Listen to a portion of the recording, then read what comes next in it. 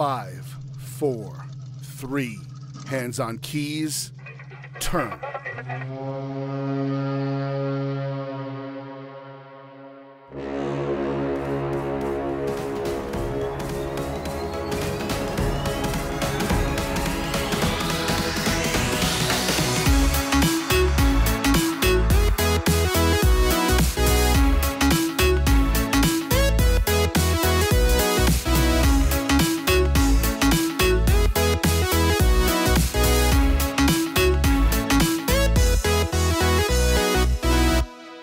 Greetings and felicitations. This is Michael Haspel. On this episode of Quantum Froth Dispatches, I bring you an interview with Betsy Dornbusch. Betsy is another Colorado writer, so that means she's pretty awesome. Betsy writes epic fantasy and has dabbled in science fiction, thrillers, and erotica. Her short fiction has appeared in over 20 magazines and anthologies, and she's the author of 3 fantasy novellas. Her first fantasy novel came out in 2012, and her latest trilogy, Books of the Seven Eyes, which is incredible, wrapped up with Enemy in 2017. The Silver Scar, a standalone future fantasy novel, was called by a spellbinding saga by Publishers Weekly, and she's an author of over a dozen short stories, and as I already mentioned, lives in Colorado. Now, if you're going to be around Colorado, Betsy's going to be doing a promotional tour for The Silver Scar.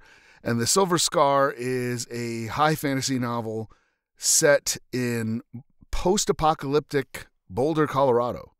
And it's kind of got Wiccans and Christians and archwardens and a crusade. It's pretty epic. It's pretty amazing. So that debuted this week, came out, and it is available at bookstores everywhere, right? Meow. So if you're going to be in Colorado, Betsy will be appearing at the Old Firehouse Books in Fort Collins on November 7th.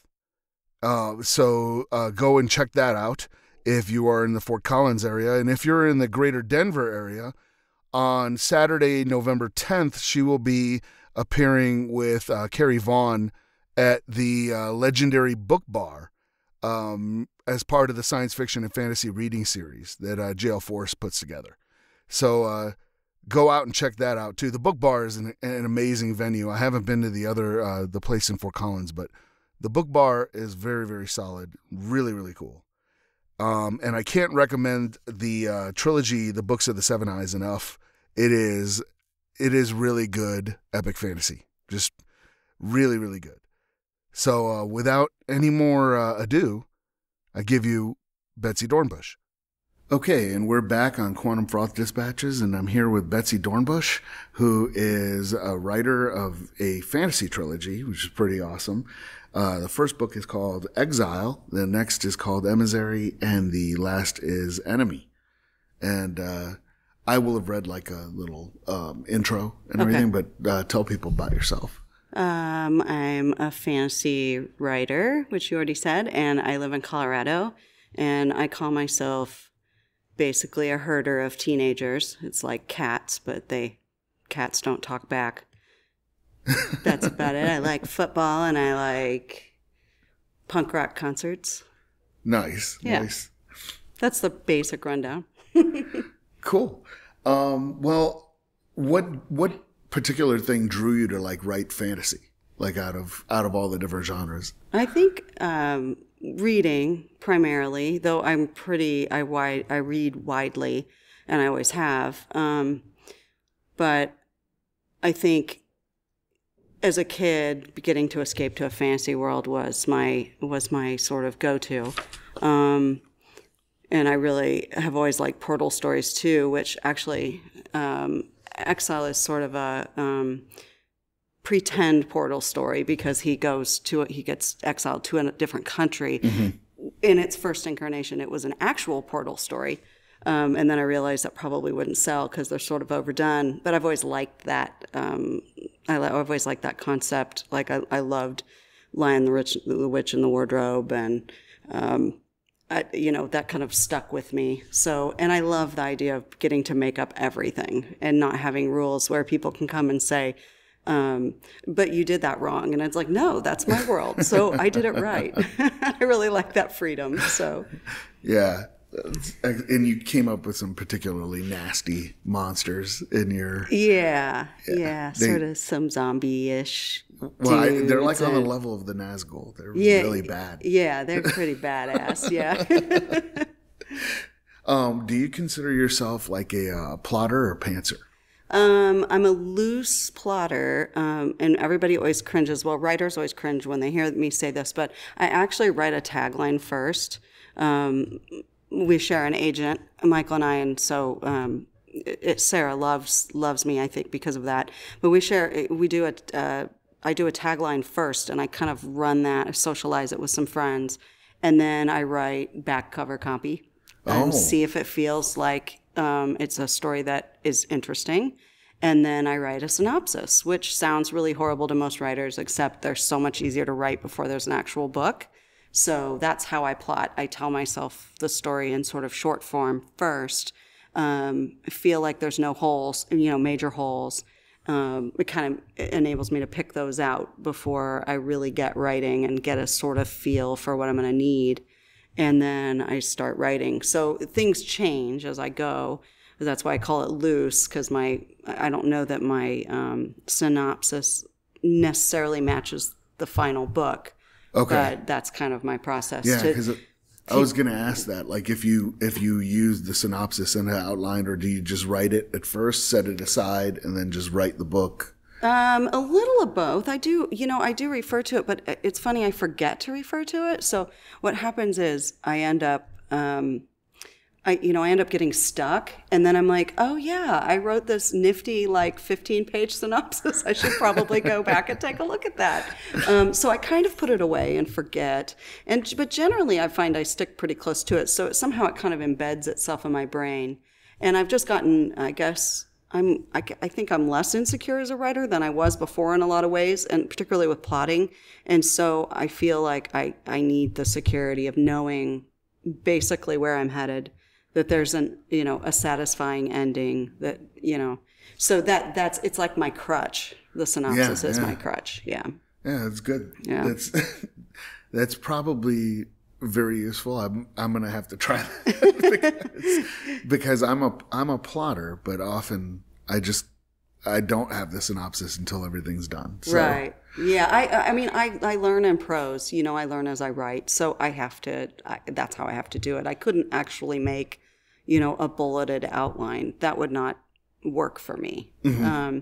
Now, I can do, when I do work on novellas, I typically do a chapter by chapter. So that's a little more of a bulleted type feel. Mm-hmm.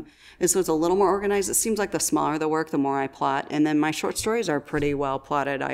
I have a diagram that I use, and I'm pretty rigorous about using that as a crutch again, because I know from myself that if I don't know pretty much what's going to happen or what's supposed to happen, I won't finish it. Yeah. And those are so tight too. They're tight. They help me keep more concise. Yeah. Yeah. So what according to you is the hardest thing about being a writer or authoring?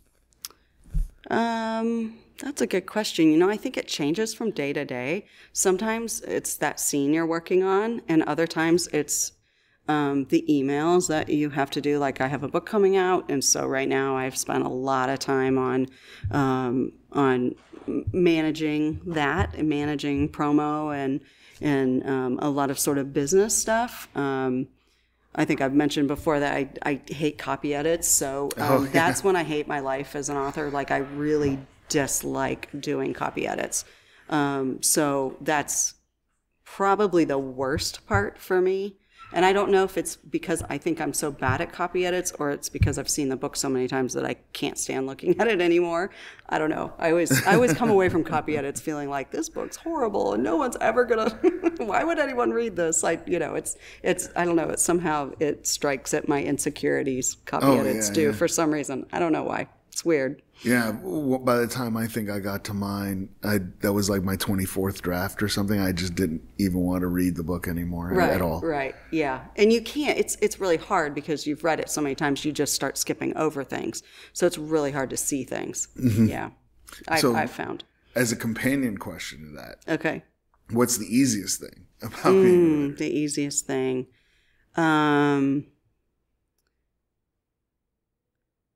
I don't know, because I don't find any of it all that easy. To me, it's all of it is challenging, and I always have to sort of gear myself up to write or to do revisions. Probably, those first few pages when you're really in the big, like the first evening of the honeymoon. I think that's when it's easiest. And it's scary because you start writing and you think, oh, is this really going to be something? But I've thrown away, hundreds of thousands of words also. So I know that that's okay. That it's, it doesn't necessarily mean it's not worth anything, but still, that's probably the most fun time. Yeah.